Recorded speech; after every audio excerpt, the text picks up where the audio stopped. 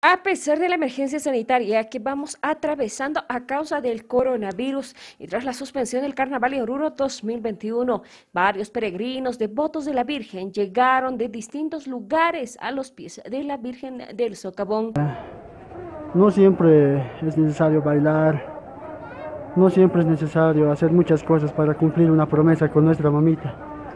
El objetivo es cumplir con ella. Los preparativos, todo lo que se viene haciendo durante el año, pidiéndole favores a la mamita, y ella como siempre, ¿no? Sin fallar. ¿Y cómo fallarle nosotros a ella?